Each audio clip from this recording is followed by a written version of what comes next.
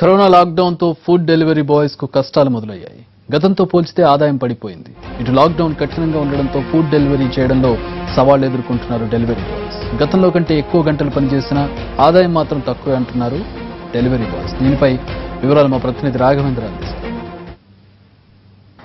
దేశవ్యాప్తంగా corona lockdown కొనసాగుతుంది. తెలంగాణ ప్రభుత్వం ఈ నెల 30 వరకు లాక్డౌన్ ను పొడిగిస్తూ ఇప్పటికే ప్రకటన చేసింది. దీంతో అనేక రంగాలపై ప్రభావం చూపుతుంది. అయితే నిత్యావసర వస్తువులకు మాత్రం అనుమతి ఇచ్చారు. ప్రస్తుతం డెలివరీ బాయ్స్ అంటే గతంలో ఆర్డర్స్ ప్రకారం డెలివరీ బాయ్స్ వాళ్ళ ఇళ్లకు వెళ్ళి అవసరమైన ఫుడ్ ప్రొడక్ట్స్ కానీ ఇతర వాటినన్నింటి కూడా డెలివరీ చేసేవారు. ఇప్పుడు ప్రస్తుతం మారిన పరిస్థితుల్లో వారి డెలివరీ సిస్టంలో ఎటువంటి సమస్యలు ఉన్నాయి, ఏమైనా ఇబ్బందులు ఉన్నాయో వాటితో మాట్లాడి మరిన్ని తెలుసుకునే ప్రయత్నం చేద్దాం. చెప్పండి, గతంలో అంటే కరోనా కంటే ముందు, లాక్డౌన్ కంటే ముందు మీ సిస్టమ్ ఎట్లా ఉండేది, ఎలా పనిచేసేవారు, ఇప్పుడు పనిలో ఏమైనా మార్పు వచ్చిందా, ఎటువంటి ఛాలెంజెస్ మీ ముందు, సవాళ్ళు మీ ముందు ఉన్నాయి, సమస్యలు మీ ముందు ఉన్నాయి? అప్పుడు బాగానే ఉండేది సార్, మాకు డెలివరీలు బాగానే పడుతుండేవి. కానీ లొకేషన్లు కూడా మంచిగా ఉండేవి. ఇప్పుడు లొకేషన్ కూడా బాగానే ఉన్నాయి. కానీ ఏంటంటే ఈ బార్గెట్స్ అవి పెట్టడం వల్ల మాకు ఇబ్బంది అయిపోతుంది చాలా. ఎందుకంటే వే ఒకలా ఉంటుంది, అక్కడ బార్గెట్ చేసి ఉంటుంది. మళ్ళీ మనం తిరిగి వెళ్ళాలంటే 2-3 కిలోమీటర్స్ అవుతుంది. మొన్న మీ కుక్కర్పల్లిలో ఆరబడ్డది ఉషా ముల్లపల్లి రోడ్డు, దగ్గర అడ్రస్ నేను తిరిగి మొత్తం ఒక 2 కిలోమీటర్స్ తిరిగి వెళ్ళాల్సి వచ్చింది. చాలా ప్రాబ్లం అయిపోయింది. ఒక 5 నిమిషాలు ఇచ్చే ఆర్డర్ మాకు 10-20 నిమిషాలు లేట్ అయిపోతుంది. ఈ పోలీసుల వల్ల కొంచెం మాకు చాలా ఇబ్బందిగా ఉంది. గతంలో ఎంత మీకు ఇన్కమ్ వచ్చేది, ఇప్పుడు ఎంత ఇన్కమ్ వస్తుంది? అప్పుడు మాకు 1000 రూపీస్ అట్లా వచ్చేది ఇన్కమ్ డైలీ, అంటే డ్యూటీ మా 8 అవర్స్ డ్యూటీ ప్రకారము. ఇప్పుడైతే 600, అది కూడా కష్టం మీద వస్తుంది. అంతే. ఎన్ని అవర్స్ పని చేయాల్సి వస్తుంది? ఇప్పుడు 10 అవర్స్ 11 అవర్స్ పని చేయాల్సి వస్తుంది. మార్నింగ్ 7 to ఈవినింగ్ 5:30 వరకు పెట్టారు. మేము 9కి 8కి అట్లా వస్తాము. ఈవినింగ్ 5 కల్లా వెళ్ళిపోతున్నాం. ఎందుకంటే తర్వాత ఉంటే పోలీసు వాళ్ళకి ప్రాబ్లం అవుతుంది, ఆపేస్తున్నారు అని చెప్పేసి మేము 5 కల్లా ఇంటికి వెళ్ళిపోతున్నాము. అప్పుడు కల్లా 600-700 అవుతుంది అంతే. మేము అన్నం తినకుండా మార్నింగ్ ఇప్పుడు వచ్చాం 8కి వస్తాము, టిఫిన్ తినేసి వస్తాం, లంచ్ చేయం, ఏం చేయం, 5 o'clock వరకు ఉంటాం. అయినా సరే మాకు ఆర్డర్స్ అంత లేవు అనమాట. ఆశించిన స్థాయిలో అంటే గతంలో ఉన్నంత ఆర్డర్స్ లేవని అంటున్నారు.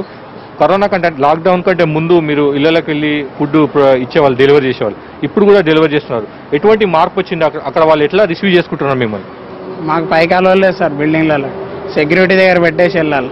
కస్టమర్కి చెప్పేసాం మేమైతే పైకి రావలేదు, సెక్యూరిటీ దగ్గర పెడతాం వచ్చి కలడేసి, అప్పుడైతే పైకి వెళ్ళే వాళ్ళం. ఇప్పుడు ఇది వచ్చినాక వేరే వాళ్ళకి తలుగుతుంది అని చెప్పి మేము కూడా రెస్పాన్స్ తీసుకొని బయటనే ఉంటాం.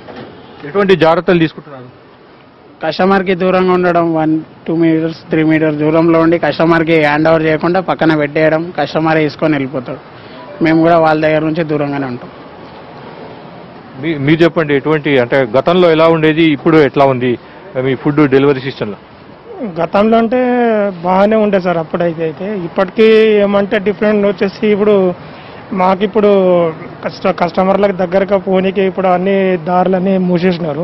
ఇప్పుడు కొంతమంది కస్టమర్లు మేము అక్కడికి వెళ్ళినా కూడా కొంతమంది ఏం చేస్తుంటే పైకి రావచ్చి ఇచ్చి మేము పైకి రావాలి అదేని అంటారు.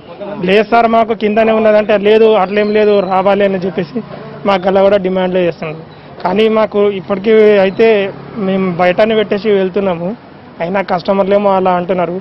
ఇప్పుడు కొంతమంది పోలీసు వాళ్ళు మాకు పర్మిషన్ ఇచ్చిండ్రు, అయినా గిట మొన్న కొంత ఆపిండ్రు. మాకు ఆపినా గిట వాళ్ళు వచ్చి కొట్టిండ్రు. ఇంకా కొట్టినా గిట సార్ పర్మిషన్ ఉంది సార్ అలా అంటే, పర్మిషన్ అది అని చెప్పేసి ఇది కూడా అన్నారు.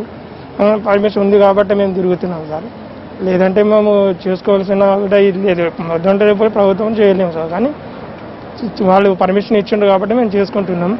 మళ్ళీ తర్వాత ఏమంటే కస్టమర్లతోని ఇది ఒకటి మాత్రం కొద్దిగా ఇబ్బంది ఉంది సార్. అలా గల్లీలో ఎక్కడ పోయినా గట్రా అన్ని దారులు అయితే మూసేసిండు అట్టుంది. కస్టమర్లు అంటే ఇళ్లలోకి వెళ్ళినప్పుడు అక్కడ రిసీవ్ చేసుకున్న విధానం గురించి వాళ్ళు ఇబ్బందులు ఉన్నాయని చెప్తున్నారు. మరొకరు ఉన్నారు, వారితో మాట్లాడేది. అంటే గతంలో ఇళ్ల దగ్గరికి అయితే ఎట్లా రిసీవ్ చేసుకున్న వాళ్ళు ఇప్పుడు ఎట్లా రిసీవ్ చేసుకుంటున్నారు? మీరు ఫుడ్ అయితే బయట పెడుతున్నాం సార్. ఇప్పుడు లోపలికి అలవాడు పోలీసు వాళ్ళు కోఆపరేషన్ బాగానే ఇస్తున్నారు, మాకు ప్రాబ్లమ్స్ ఏమి లేవు సార్. అట్లా ఇప్పుడున్న పరిస్థితుల్లో రిస్క్ తీసుకొని పని చేస్తున్నాం అనుకుంటున్నారా? ఇబ్బంది లేదా? మామూలుగానే ఇప్పుడు మేము 10 మందికి ఫుడ్ కావాలి సార్. మేము ఒక్కరం బయట తిరిగితే ఓకే కదా, 10 మంది వచ్చి బయట తిరిగే కంటే మేము ఒక్కరం పోయి ఇచ్చేస్తే వాళ్ళకి సేఫే కదా సార్, అందరికీ సేఫే కదా, మీకు అందరికి. అట్లానే ఆలోచిస్తున్నాం మేము.